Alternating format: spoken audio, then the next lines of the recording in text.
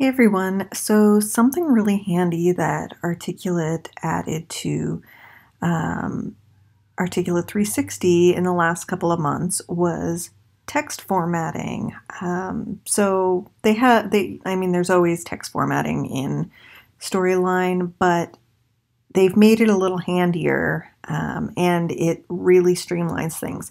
So in the last couple of videos, I talked about hyperlinks in particular. And so one thing I wanted to show you is how you can very easily define the hyperlink style, including the states, in Articulate Storyline using the new text formatting tool. So what you want to do is you just want to click the drop down from the normal text from the textiles function, sorry. And then you're going to go down to hyperlink and modify. So when you modify the hyperlink style, the cool thing is that it has a preview here. So you've got your normal, hover, active, and visited. Right now, these are the colors that you're going to see when you have a hyperlink.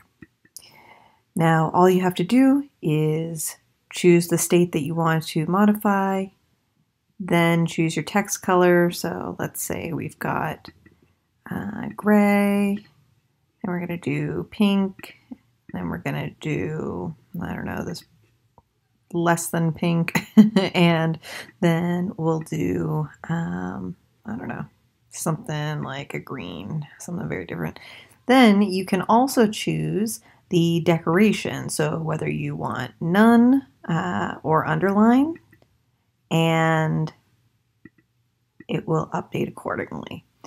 Once you click OK, you will notice that any hyperlinks that you have already will automatically change to the defined values.